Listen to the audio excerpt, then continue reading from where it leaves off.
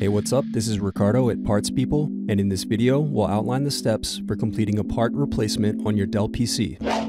Visit our website and use this coupon for a 5% off discount.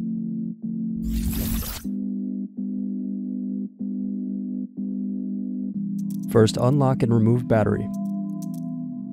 Now remove optical drive screw. Next, use screwdriver to slide out and remove optical drive. Next, press in tabs and turn over keyboard. Now disconnect and remove keyboard. Now remove bottom base screws.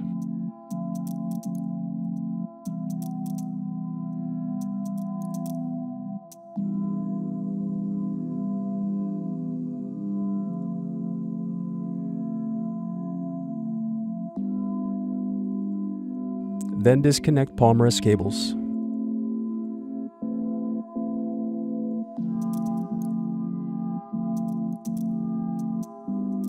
Now remove palm rest screws. Next, use fingertips to separate bottom base from palm rest. Now separate clips and remove memory. Thanks for watching. Don't forget to like and subscribe if you enjoyed this video. And if you need more, check out this playlist to watch other tutorials for your laptop. You can also click here to find parts for your laptop at partspeople.com.